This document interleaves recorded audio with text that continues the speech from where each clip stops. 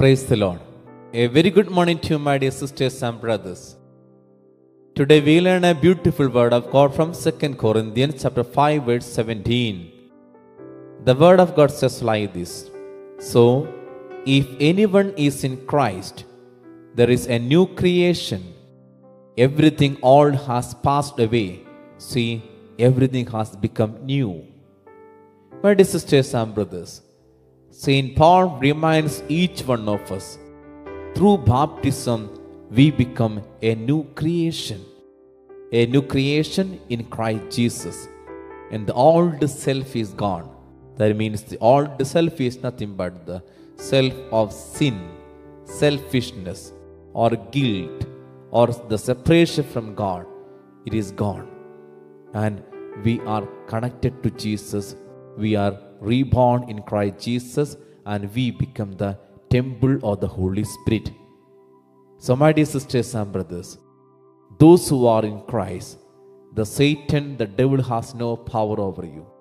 The evil has no power over you. But still, what happens in our life, though we become Christian, though we are baptized, many times we are controlled by these kinds of evil powers. The reason is simple. You are not abiding in Jesus Christ. As the branch is not close to the vine, can't produce fruits, the same way, if we are not connected to Jesus, we will not be able to produce the fruits of the Holy Spirit. So, let us become a new creation in Christ Jesus. Let us offer all the intents of today and we pray. Thank you, Jesus, for a new day. This is the day that you have made, and we will rejoice and be glad in it. Great is your faithfulness and your steadfast love, O Lord. I give this day to you and ask that you use me however you see fit. This day is yours. Everything that I am is yours. Be at my side and take control over the affairs of my life.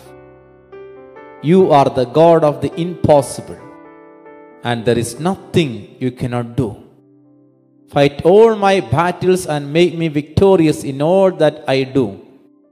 Use me as an instrument of your love and grace. Guide my thoughts, words, and actions, and help me to be a source of kindness and encouragement to others. May your Holy Spirit be my constant companion, leading me in the path of righteousness. All praise and glory to you, Father. In Jesus' name we pray. Amen.